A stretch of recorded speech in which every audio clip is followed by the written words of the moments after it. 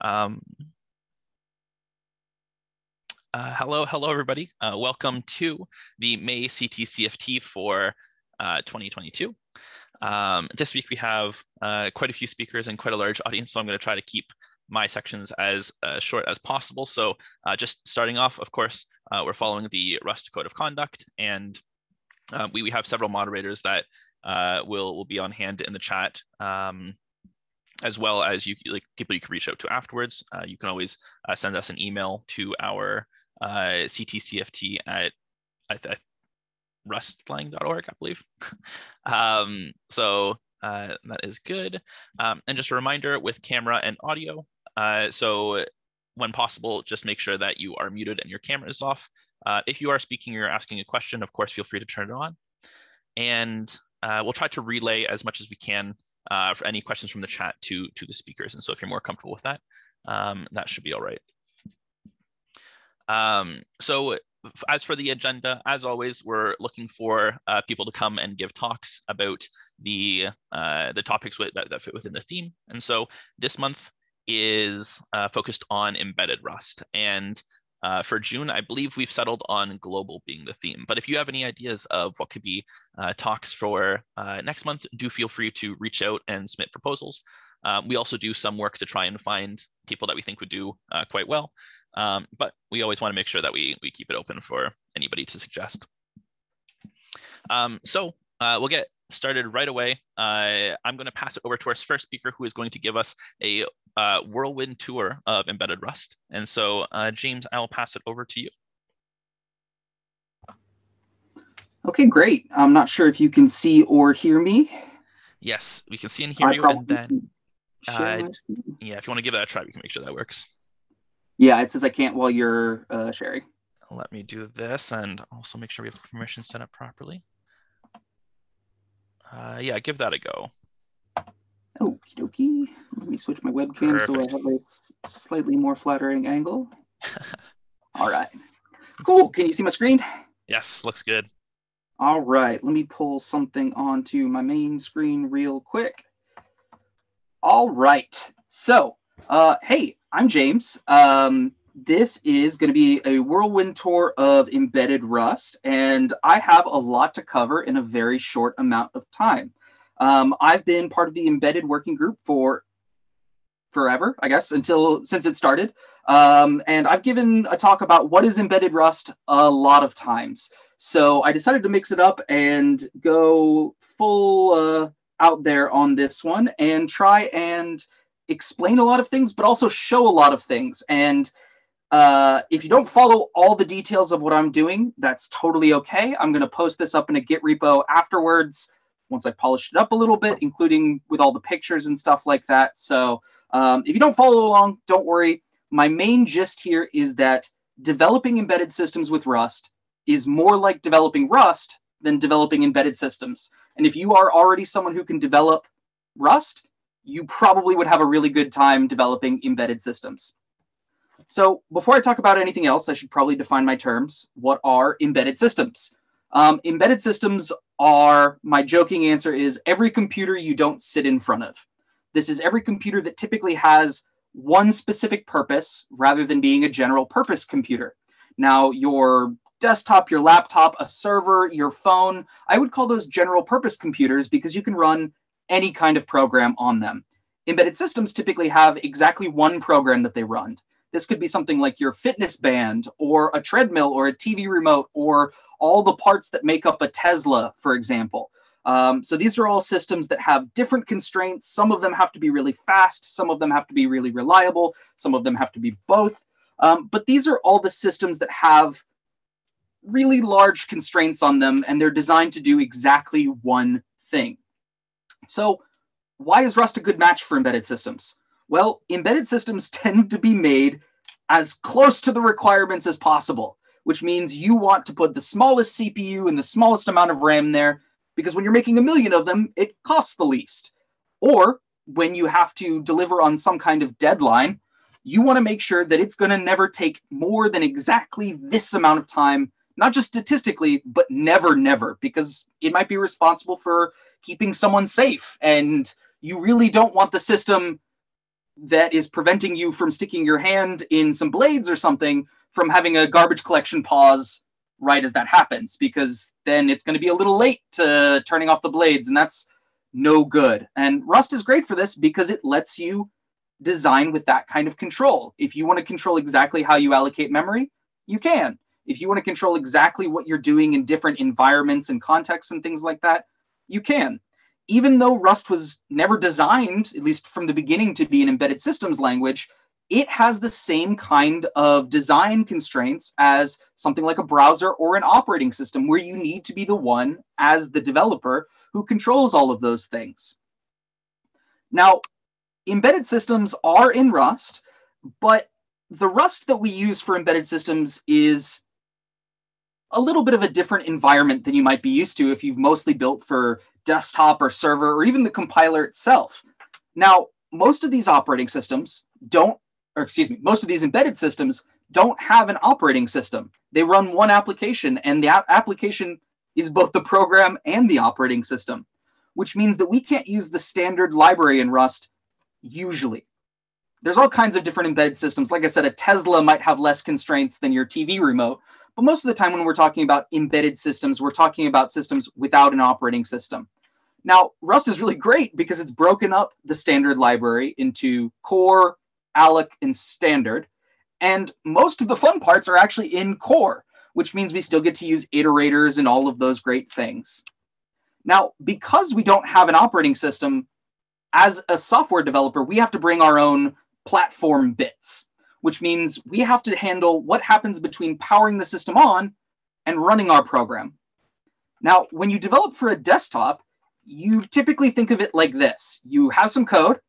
It's on your hard drive. You open it up in the compiler. The compiler compiles that code, creates an application, and then you ask your operating system to load that program and run it. So it's going to, can I make this bigger? Cool. So it's going to go ahead and load that program and run it.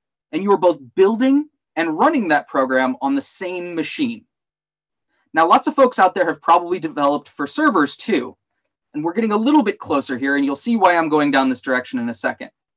When you're developing for a server, either somewhere else or, in a virtual machine, you're building your code locally, and then you're deploying it typically over the network.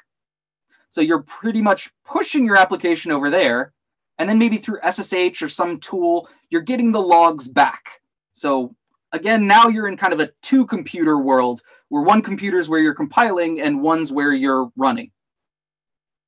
Now, in embedded systems, this gets a little bit more detailed because, like I said, we have no operating system. We can't just ask the operating system to run a program for us. So we do what's called cross-compiling. We are taking our code that's running on our desktop, compiling it into an application, but for a different architecture. Instead of for our machine, it's for our little microcontroller machine. And then instead of being able to SSH or remote into it, we need to use a tool called a debugger to upload it. Because like I said, no operating system. So we're going to manually control the hard drive on that microcontroller and put the application directly there and say, go, which allows us to go ahead and run the code on a different computer. I think that's all I have for this. So again, the difference is we're building here. We've got to get it to the embedded system, and then we've got to run it there.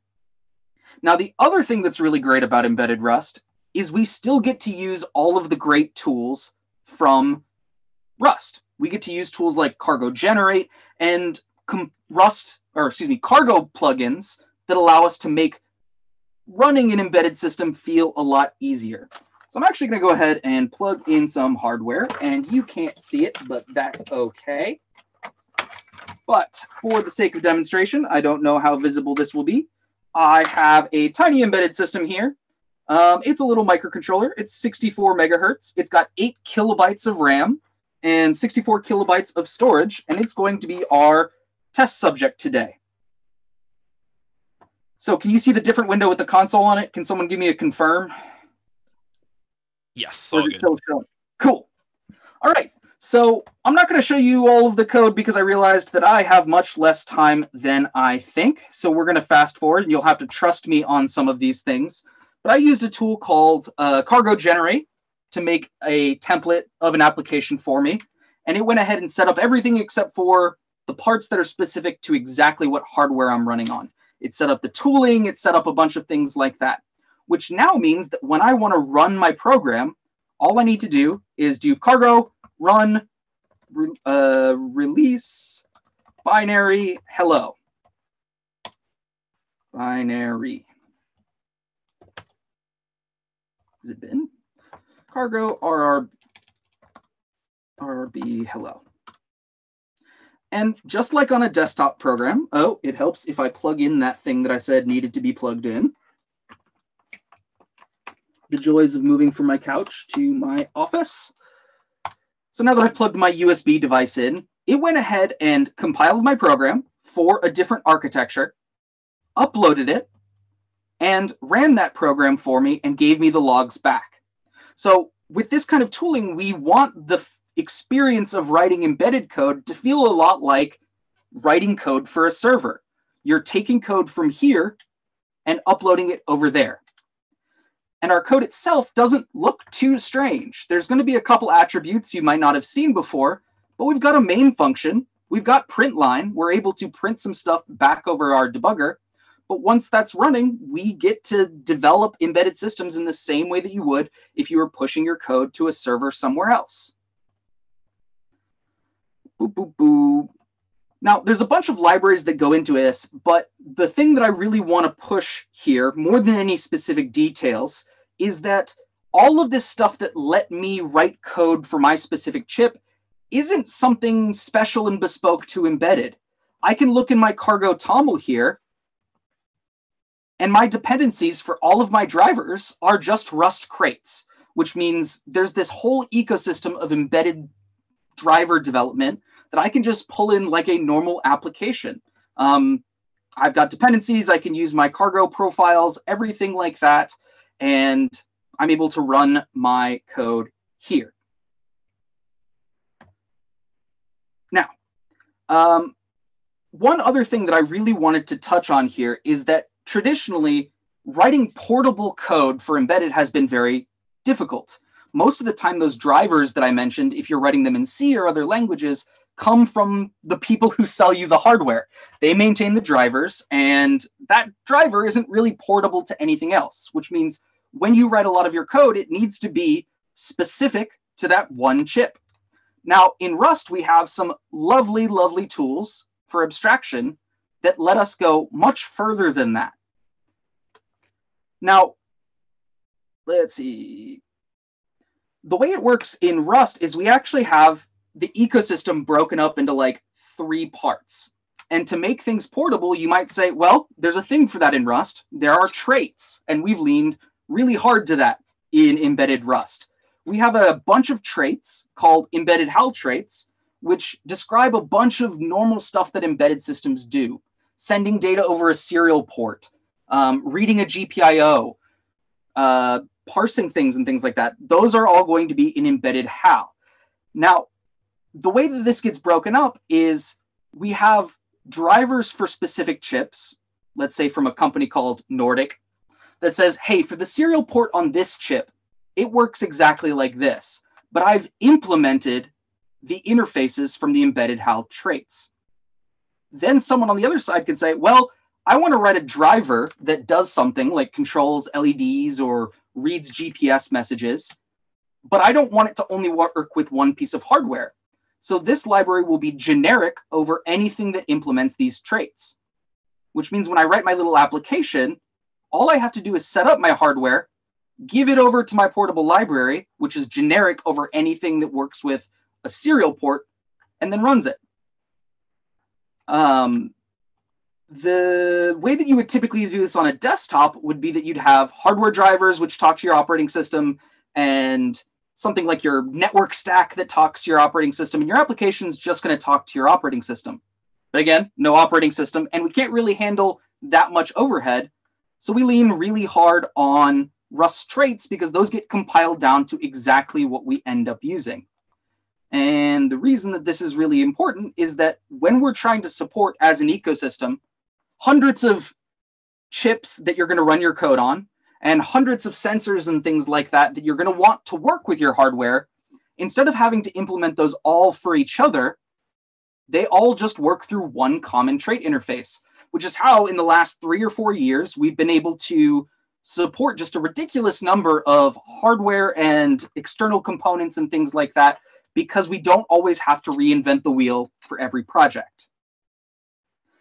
Now, I think we're actually getting pretty close to the end of my 15 minutes. So I wanted to mention one thing, that if you're looking for the kind of things that are possible today, or you want an idea of what kind of code already exists out there, the Rust Embedded Working Group has a coordination repository at rust-embedded/WG. We have a lot of things here, but if you're looking for inspiration, one of my favorite things is the awesome embedded Rust list, which is sort of a community-maintained list of all the stuff we have drivers for, people who have written cool blog posts or learning materials or things like that, and even things like a listing of chat rooms where you can find other people who are working on the same kind of problems that you want to be working on. Now, I didn't have time to go into the code too deeply, but I'm going to end with just a fun little demo of running some light controls, because I got it all set up. If I have it, CD, Hello World, so you can even do all kinds of things. So this is using one of those embedded HAL drivers to control the LEDs in a portable way with the drivers for this specific chip that are running on here. And you're able to control all kinds of things like LED strips or sensors and things like this. This also does some stuff when I press the buttons, it'll switch the color patterns and things like that. But you can see that while I'm doing all of this, I'm getting the logs if I don't short out my board. And it's able to give me debugging information, and I can work with these programs exactly like I do for a desktop. So I know that was a super big crash course, but thank you all for listening. I hope this was interesting to see how we do stuff in embedded Rust, and hopefully to feel like this is something that is approachable if you have any experience with Rust out there. Okay, thanks. Great, thank you so much. And we'll open the floor for a question or two if anybody likes. I will give that an opportunity.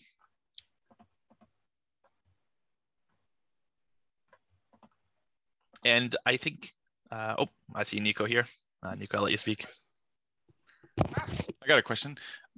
This looked really awesome. I'm wondering, what are the things that are kind of cutting edge? Like, what makes embedded? Where does the slick tooling start to fall off, and where would you say it needs more work? Yeah, so I mean, the tooling is definitely probably the most innovative thing. Embedded tooling in the past has traditionally been a real pain to use because it's bespoke to every piece of hardware you use, which means you don't get to build up a lot around that. In embedded Rust, we've done a really good job of making it feel like the rest of the Rust ecosystem. There's certainly some longer tail, more challenging things like in-depth tracing that might require really expensive hardware. Since this is open source and more organically grown, there tends to be wonderful support for the things that everyone buys that are cheap or hobbyist grade and things like that. And there are still some very advanced tooling, stuff that would cost you 3,000, 4,000, 5,000 euros to buy, which is out of the reach of most hobbyists, but is kind of the bread and butter of professional engineering sometimes. So there's definitely some longer tail things in embedded, and embedded is full of long tail things, but the tooling is absolutely a shining star, and the ecosystem really has been growing over the past years, filling in all of the different pieces of hardware. Yeah, and I think just Rust itself making things available to be used at whatever level you have coming is good, because you've got people like this running on a microcontroller with 8K of RAM, where I have no heap and anything like that. There are folks like the ESP32 folks who make those Wi-Fi microcontrollers, where they have much more resources, and they even have a real-time operating system based on FreeRTOS, and they've implemented the Rust standard library on top of that real-time operating system. So you can even still use the standard library and allocations and things like that on those platforms. So it's been really nice that Rust scales with the amount of power you have available to you. Cool. Thanks. Yeah. Perfect. So I think we'll hop over to our next speaker. Thank you so much, James. And just a reminder to everybody, in the social hour that will be following the presentations today, you can feel free to reach out to any of the speakers and ask any more questions. Perfect. So James, yes, okay, perfect. And then Dario, I will pass it over to you to talk about async embedded. So, hello everyone. I think you can't see me. I can't see your camera right now. My camera decided to do strange things on the worst moment. Oh, there we go. Oh, there we go. Perfect. Cool. Let's pray screen sharing works as well. Yes, looks good. Can you see my screen? Yep, all good. Great. So, James did a great presentation on how embedded works in general. So I'm going to focus on one aspect which makes Rust awesome for embedded, and is something like people developing embedded with C have like never seen. So in my opinion, this is one of the groundbreaking things Rust allows on embedded, which is it allows use of async without the typical downsides of like other async runtimes in other languages. So basically, the talk would be like a short overview of like how do you usually handle concurrency on embedded systems? Like how do you do multiple things at the same time? So for example, you might have an embedded system which is like blinking a light to indicate some status to the user, and then controlling some motors with some timers, and then handling like USB or serial port for allowing another system to control it. So typically you have like some amount of concurrency in an embedded system, and there's a few ways to handle it. And then in my opinion, async is like the best, as we'll see why shortly. So short overview of like how embedded hardware looks like.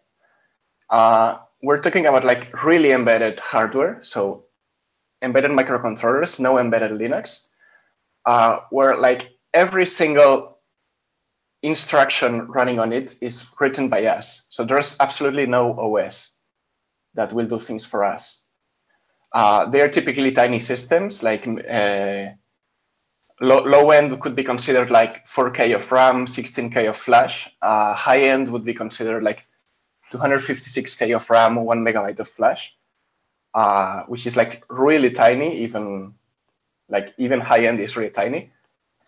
And something interesting is you use it often like with no heap, because you have so little RAM that you really need to make sure at compile time that everything you want to do fits in RAM. So if you have a heap, you can have out-of-memory errors at runtime, versus if you statically allocate everything, you cannot have out-of-memory errors at runtime. Like the linker will lay out everything in RAM, and it will fail to link if everything doesn't fit. And also, you can have no fragmentation, which helps you get the most out of the little RAM you do have. So these embedded microcontrollers are usually what's called a system on chip, which is like you buy a single chip which contains a CPU core, it contains RAM and flash built in, and then it contains peripherals to allow the CPU core to talk to the external world. For example, you might have a serial port, you might have a USB device driver, you might have timers. So you can talk to other chips in your board, or you can talk to a computer to control your device.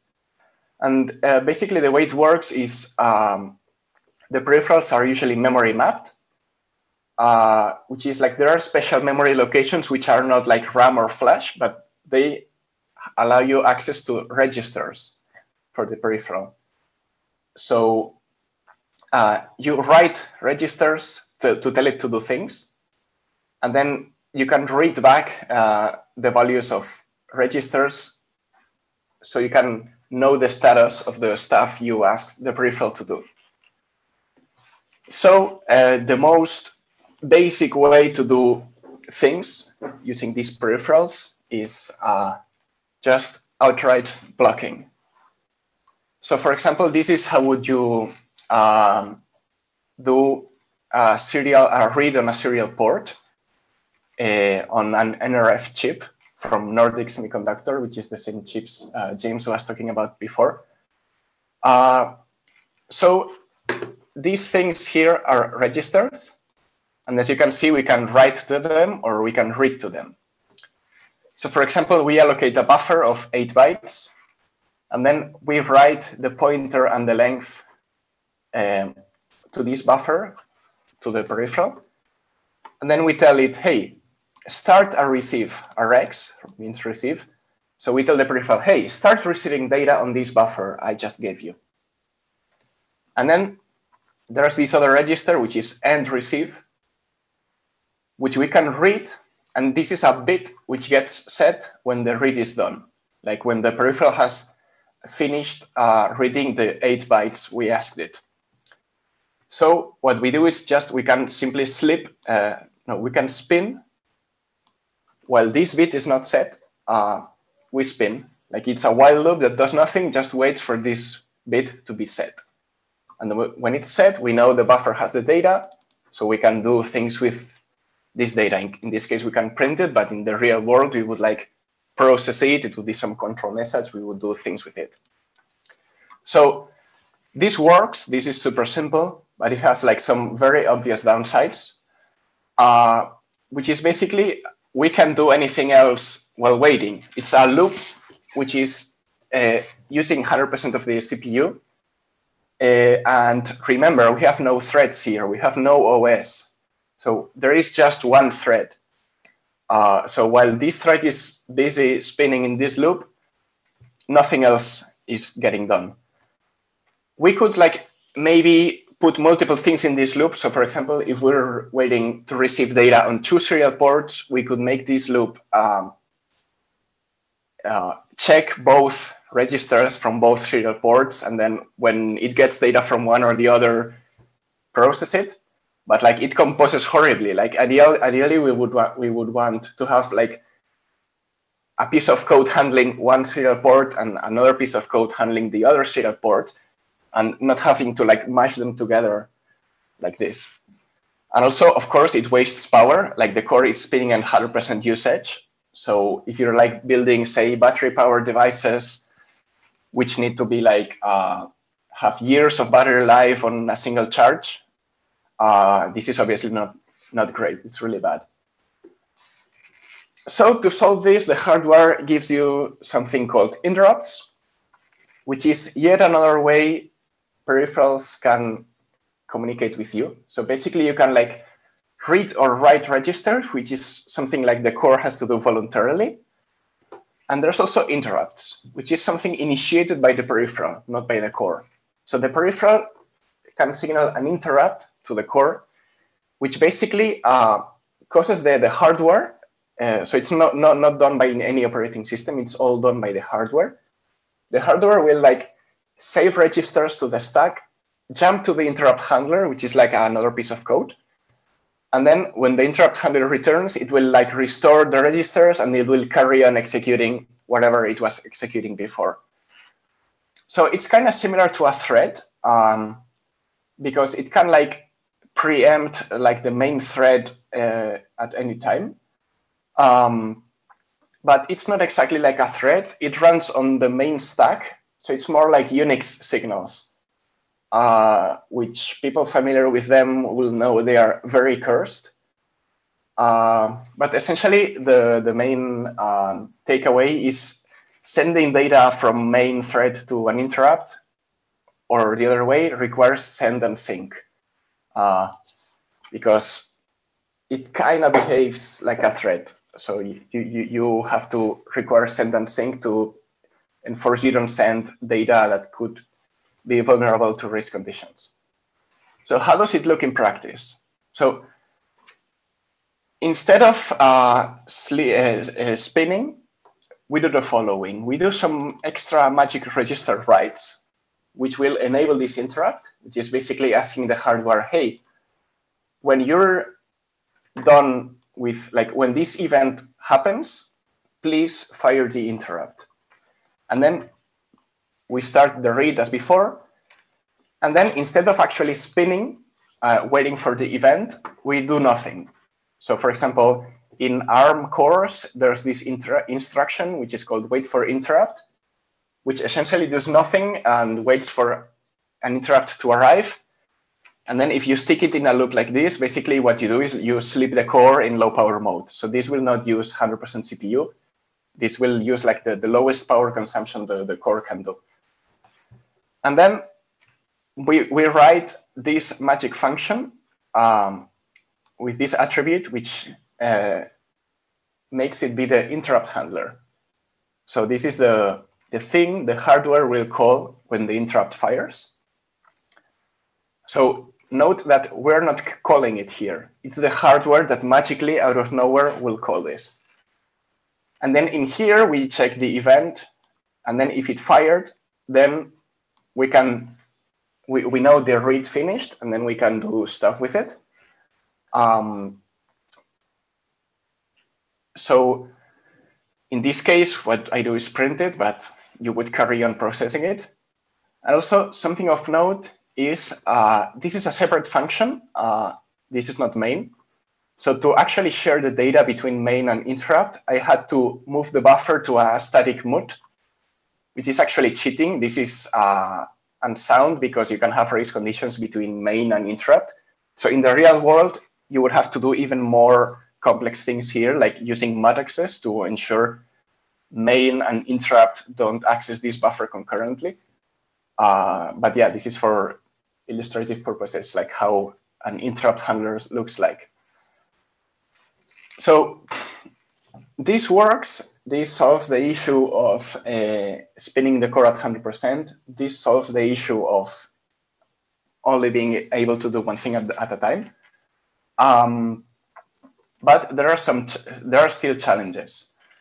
The interrupt handler is another thread, so you need to put everything, like all your state, you need to put it in statics, and you need to make it send and sync, so you need to use mutexes. And it's also less readable. Like control flow no longer reads top to bottom. You have essentially callback hell from like the old days of JavaScript, where it's like, hey, do this thing, and then when the thing fires, like when the thing is done, this callback fires, which is somewhere else in the code. And then from that callback, you need to start then doing the next thing, which we'll call another callback. So the control flow no longer reads top to bottom. It's really, really harder to write code in this way. And you have to turn all your logic into state machines because in your interrupts, you cannot block. So in the interrupts, you essentially need to load all your state from statics. You need to update the state, do the next thing, and then store all the state back in the statics. So you essentially have to write all your code as state machines. And also, it's really complex to like actually wait for multiple things. For example, if we wanted to do this serial read with a timeout, we would need to have like the serial interrupt. We would need to use a hardware timer with the timer interrupt. And then, for example, when the serial read completes, we would need to stop the timer. Or when the timer fires, we would need to stop the serial read. So there's an example in the GitHub for the code of this talk that you can check later if you want. It shows how complex this gets. Also, there's kind of complex race conditions that can happen if both interrupts fire at the same time. So you need to use atomics and things. So it's not great. It works, but it's not great. So in C embedded development, traditionally, to solve these issues, you use what's called a real-time operating system. which is basically a mini operating system that you ship with your code. It's mostly a library. It's not a real operating system. So you link it together with your code. So you get one binary that then you flash it to the chip. It's basically a mini library that gives you multiple threads. So each thread has its own stack, and you have a small kernel that schedules and then does context switching across threads. It gives you mutexes, semaphores, channels. So for example, if a thread is waiting on a mutex, it knows the thread can no longer do useful work. So it will deschedule the thread and switch to some other thread. Most of the mature RTOSs are written in C. You have some examples here. There's a few upcoming projects in Rust, just TalkOS or Hubris. There's also bindings to C RTOSs. There's even a few STD ports, usually on top of C RTOSs. But even then, like RTOSs solve this issue, but they are still not great. So for example, you need to allocate stacks for every thread, which a common pain point is you have to actually set a size for these stacks. If you set them too big, you're wasting RAM. If you set them too small, you will have Stack Overflow errors at runtime, which could cause a different behavior depending on how you have configured memory protection.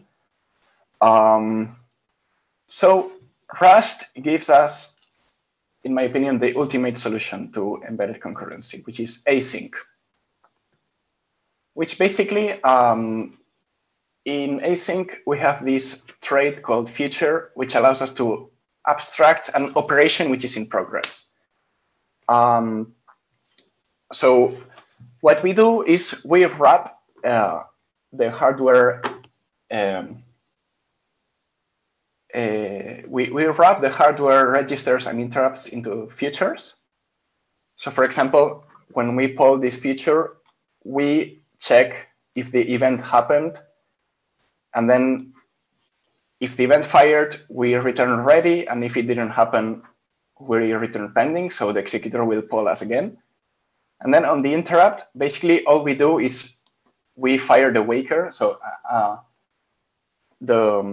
for those of you who are not familiar with async internals, the waker is a way to signal the async executor that that there's work to do in this task. And then the future registers the waker in a global. So here, the only communication between main and interrupt is this static, which is atomic. So we don't have to worry about race conditions.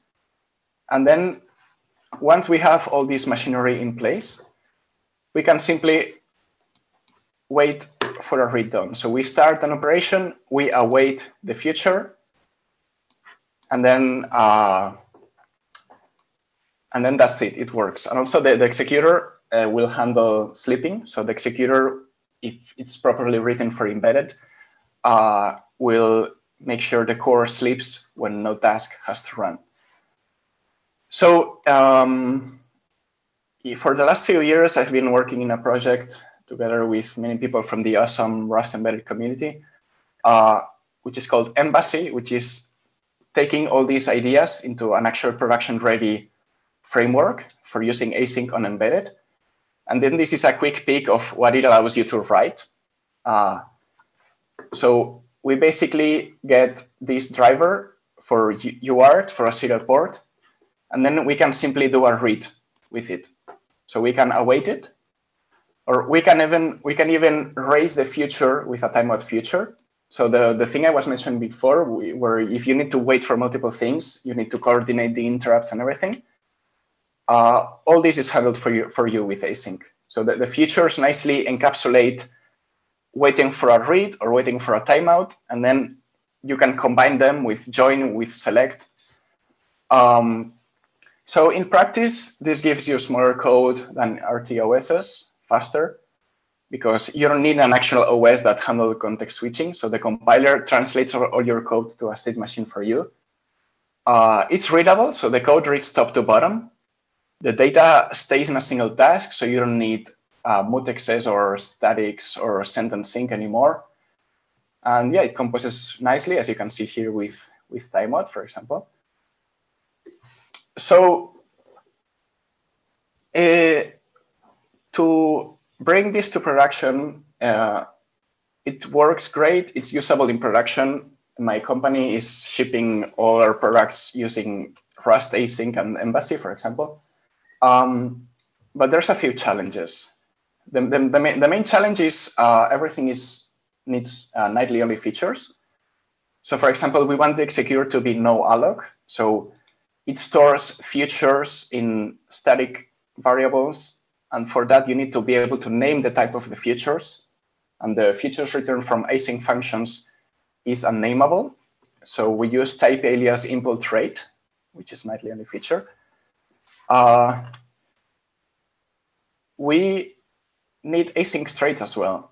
So in the ecosystem, there's currently a crate called async trait, which is a proc macro that will desugar your async traits using box. Like it will box the features, but we cannot use it here. It needs alloc, and we want to use no alloc. So we use generic associated types together with type alias impl trait to name the unnameable features from async functions again. But of course, the Rust async team is already working on this. So we'll hopefully get async functioning traits soon. I invite you to check embedded HAL async to see like how these traits look today and how great could they look like with real async functioning trait support. Because yeah, they work, but they're not very readable. And this is the biggest challenge we're having in embedded async. And I would say in embedded in general, if you want to use DMA, direct memory access. So as you've seen in this early example here I had, we give a buffer to the hardware. And then the hardware will actually do memory writes to this buffer using the DMA, which is called direct memory access. Which means it's the hardware itself which is doing memory writes to this buffer. And the problem is if we start this operation and then we deallocate the buffer, for example, we return from this function, this will cause undefined behavior because the hardware will continue writing to this buffer, which is now deallocated. So one way to solve it would be to make the future stop the DMA on drop. So the way to cancel a feature is you just drop it, and then the drop implementation for the feature can do whatever cleanup it needs. But there's a huge problem, which is in today's Rust, you can leak instances of structs, which means you can deallocate them without calling their drop. Which you can use this to cause undefined behavior in these future APIs that use DMA internally. So this is actually the same problem as IO U-ring bindings. So IO U-ring is a new IO API in the Linux kernel, which is essentially the Linux kernel doing writes to the process memory. So it's kind of like DMA, but done by the kernel. And they have exactly the same problems. So they solve this by using owned buffers. So this way, if you leak the feature, you also leak the buffer. So the memory for the buffer will stay allocated forever, and then the kernel can keep writing to it, and it won't cause UB. But this is not possible in embedded if you want to use no alloc. Like you cannot use box or Beck. So there's a few ideas around on how to solve this. I think I'm running out of time. So one of them is to use run to completion features. So you would forbid dropping them halfway. Another issue and another idea is to use a leak or a trait. So everything that can leak things would require this trait, and then you could not impl it for features that must not be leaked. But yeah, it's a very, very open question, and I would really love to see a solution for this from Rust. Because currently, for example, in Embassy, we're just pretending this issue doesn't exist. So we're just saying, hey, please don't leak features. But yeah, it's not great. So it could be improved. So that's about it. Thanks, everyone. You can check out the full code for these slides on GitHub. Also, I invite you to check out Embassy to see how all these ideas are applied in a production-ready framework. Great, thank you very much.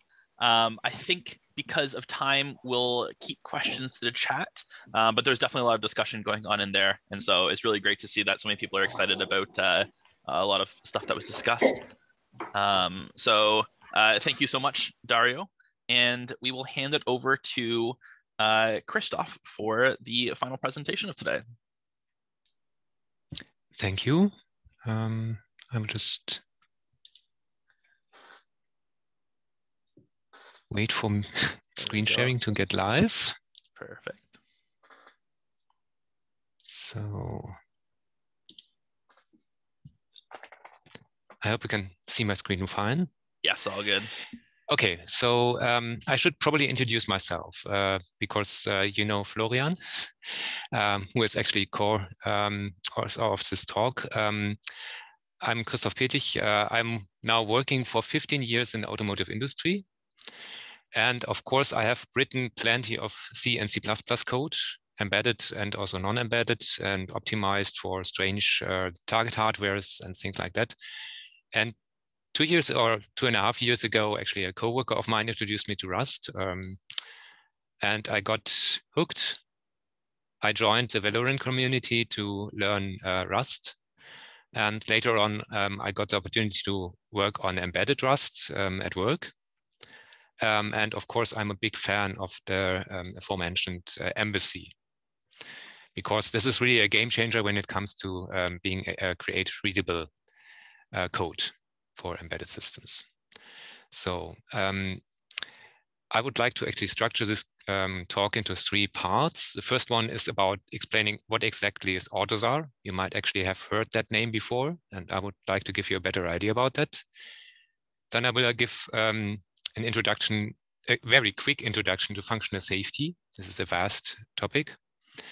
And then Florian can take over for the ferrocene efforts on compiler qualification, which the need for that actually should become obvious after the second part. So what is AutoSAR? It's not that visible, well visible from these letters here, but actually it's made out of AUT from automotive, O, S, and R. So it's actually an acronym for an open systems architecture for automotive, which was created by a lot of OEMs, which is basically the car manufacturers, and the so-called tier ones, which is basically the companies producing modules which are then integrated into these cars. And of course, it's tier 2s and tier 3s, which is hardware and silicon and tool suppliers and all these. The consortium is actually Munich-based, and it has specified 2 variants. The classic AutoSAR variant has been around for more than a decade now, and it's targeting microcontrollers. It has a C API, and it's in wide use across the industry. And they also specified a newer one, which is less than 5 years old, as far as I can recall. This is adaptive AutoSAR, and this one extends the AutoSAR architecture towards dynamic dispatch. So I would like to concentrate on the non-embedded part of AutoSAR, because that is the one which currently is being specified for using Rust within. And we would like to address that first, because AutoSAR adaptive is still in flux, and it is still being worked on actively. And the AutoSAR Classic is more of a frozen state. So actually, we would like to introduce it first into the more volatile environment, and then later on go to the Classic one. Because of course, AutoSAR Classic can also benefit from the from Rust, especially when you introduce in async to actually work around the callback hell, which is currently present in all of AutoSAR Classic. So AutoSAR Adaptive relies on a POSIX system, which in my book actually doesn't make it an embedded system. And all of the system is defined in an XML variant. And it has dynamic communication bindings, which are very similar to dbus, for example, CORBAR, robot operating system. And the network protocol either uses some IP or data distribution systems, or it just uses locally a shared memory interface. So this is just a quick overview of the many modules which actually make up AutoSAR Adaptive. And again, actually, the first letters of these words are just taken into an acronym. So all of AutoSAR Adaptive is typically called ERA. And the most interesting part for me is actually the ERA-COM, which is the dynamic communication management. But of course, this has plenty of things inside cryptography. Basically, AutoSAR is a platform, a standardized platform for use within the auto industry. So we created a working group at the AutoSAR consortium to work on getting Rust into AutoSAR Adaptive, basically. And we do have a working demonstration of static bindings, which we just wrap the C++ APIs in C and then call it from Rust code. And for the dynamic bindings, we are currently working on a demonstrator, and we are defining the API. This is a work in progress. And we will implement actually the services from traits, and we would like to use async, which directly comes to one problem. Here's a quick code example. I can get more into later, probably.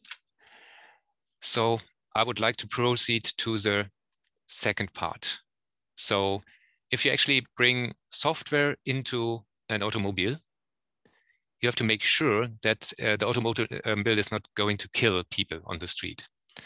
So there is plenty of standards which were created to just avoid malfunction. And the most prominent of that, one of that is the ISO 26262, which is a specialization of the IEC 61508 standard for automotive. And the goal of this standard is to avoid malfunction, which is important. And it actually avoids hazardous malfunction. So everything which is going to harm people. And there's this hazard will actually lead you to a link, which actually will take you down a rabbit hole of functional safety. There's two standards which are often cited in tandem with it. And one is actually the so-called SOTIF, safety of the intended function. And this is about a working system. So this is not about preventing malfunction, but about keeping up functioning systems. And there's also the cybersecurity standard, which is also by the ISO. So there's a specific part of that standard for software. And basically, this is about documentation of your development process, documentation of your testing process, documentation of your decisions, so that actually when there is something happens and you get into a lawsuit, that you are able to actually verify and present a material which shows that you have done your actually what was due and considered everything fine. So the previously mentioned Society of Automotive Engineers, which is now called SAE International. It also hosts a task force to create a standard on how to use Rust in a functional safe environment. And this task force is active. And right now we are actually contributing ISO 26262 for use within Rust. Just to the name, SAE International, it's a volunteer-based organization. It has roughly 140K members. And since it also created standards for aerospace, it renamed itself from Society of Automotive Engineers to SAE International. So that would actually bring up a short wish list of what actually we are waiting for within the Rust development. Everything which helps with actually the Linux kernel and Embassy. So everything which avoids memory allocation helps a lot. Yeah, and I have a personal proposal about how to actually handle more explicit ones. And I would like to actually hand over to Florian for the second. Thank you. Third. Can you just advance the slides for me when I tell you? Yep. Yeah, thanks. So keeping it short, in the interest of time, I wanted to also quickly tell how like this ferrocene thing that we've been talking about factors into this. And if you skip ahead. So what is ferrocene? Ferrocene is a high assurances downstream of the Rust compiler quality managed. I'll talk about what that is in a second. You'll have noticed that ferrocene is closed source, and there's a number of reasons for it, particularly that we're working on additional proprietary targets, where the whole discussion with how is this going to be released, is going to be upstreamed, and all of these kind of things have to be discussed with a vendor, because there's multiple operating systems that are used in the automotive market, and it's very common that they're still all proprietary and considered protected information. But what is one of the main activities here, that's extended testing for specific configurations. And in this kind of setting, a configuration is not only this compiler on this target, but also all the flags that we're allowing users to use. So we need to check for and to test the compiler's behavior with all of those combinations. So the test matrix can become quite big and probably infeasible for the Rust upstream project. And on top of that, a long-term support organization, because cars are driving around the streets for quite long in the term of decades, and the car vendors want support for that. You can skip ahead. And so what is quality management? Quality management ensures to customers that they have a good understanding of the tool's quality. So that means also highlighting problematic areas, like this feature isn't well understood, take care, take additional care around it, and all of these kind of things. So it's not the question of, like, not only answering the question of, is this tool of high quality, but also why, and how do we make sure that, for example, if issues come up, that we inform you. Just, for example, as an information how that works. If in the upstream compiler, there's an issue popping up with miscompilation, it is not only collaborating on a fix, but it's also, how do we make sure that everyone who has been using a compiler that might be affected by this miscompilation, where it may introduce bugs, is being informed. And that's basically the service. So it gives a support framework that allows informing customers and fixing issues fast. Also means we need to explain why features are there, how they are implemented, and how they are tested. That is a huge part of what's called compiler qualification. So presenting an understanding on what the compiler does and how it's tested. So you need to be able to trace from requirements to testing, similar as it was discussed before. Okay, you can skip. So the question here is like, how is the Ferrocene project beneficial to the Rust project? There has not been a lot of activity upstream yet. But for example, there's a number of pull requests around test suite improvements, test runners. So for example, there's a lot of specific hardware. I've posted on Twitter a couple of months ago a picture of a reference board for an ECU, an engine control unit. And for example, we have finalized support for running our test harness on that. That's upstreamed documentation. We have a major announcement in the coming weeks. We want to, if possible, to upstream targets for operating systems that are easily accessible, for example. That can be quite interesting. And well, fixes for any kind of problems found. So this is mainly a quality assurance project currently with a very, very specific target audience. Yeah, that's it from my side. You want to continue? Oh, last thing that I wanted to mention. For a lot of details around this and how this whole management works, there's an interview on Rustation Station that came out last week with Quentin Achem from our joint venture partner Adacore and me, where we're going into the detail of what actually this quality management idea means. Yeah. That's it. And there is also the video from the Rust formal verification group on YouTube, which I recommend. Yeah. So just to wrap it up, so I can say AutoSAR is de facto a standard operating system for automotive.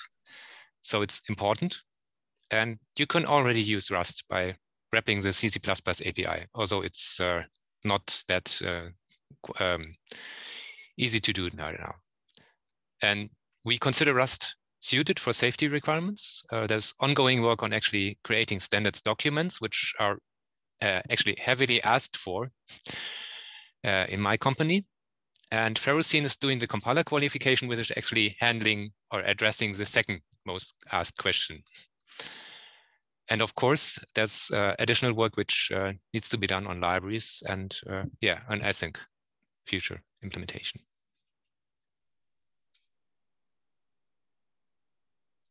Thank you.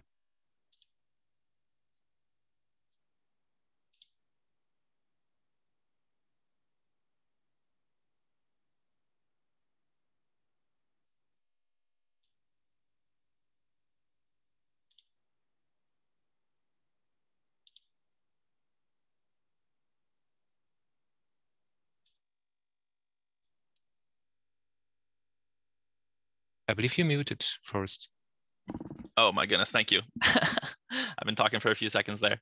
All right, so just wrapping up here. Our next meeting date is on June 20th. We're going to be figuring out what time of day would be best for this. The theme is global, so as always, submit any issues with any suggestions of anything that could fit within this theme.